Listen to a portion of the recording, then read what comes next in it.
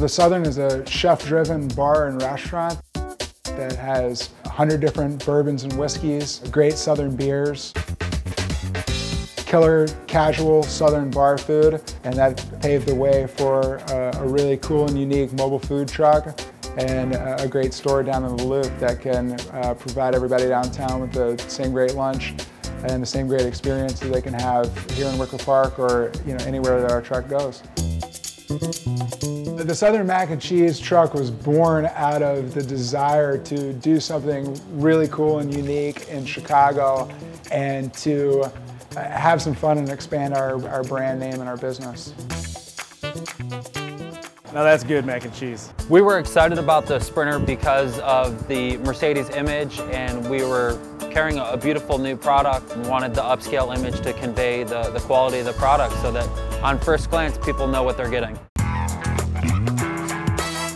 We wanted it too because we knew that it would handle well and that it was the appropriate size. It was big enough to do what we needed to do, but small enough for us to be able to maneuver around a busy city like Chicago.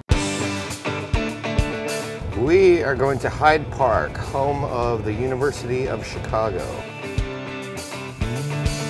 We use social media better than anybody out there in the business. First step of the day is posting up our menu for the truck, where we're going to be, reaching out to people in certain neighborhoods to sort of give them a heads up that we're going to be there, what kind of flavors we're going to bring if anybody wants anything specific.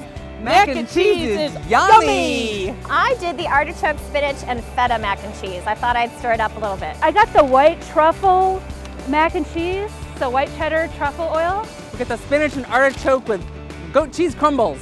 All sold out, mac and cheese truck is headed home. The Mercedes customization program was very easy for us.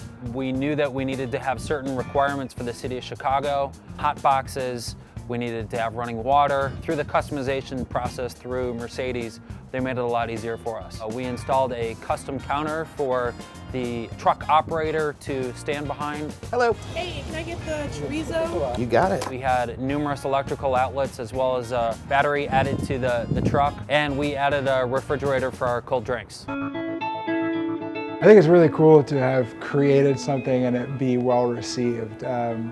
Being someone that likes to have a creative outlet and likes to generally make people happy, I think that this has been a great vehicle for that, no pun intended, I guess. What drives our success is having a great way to get our product out to new customers and really help expand our brand in ways that we might not have been able to do before.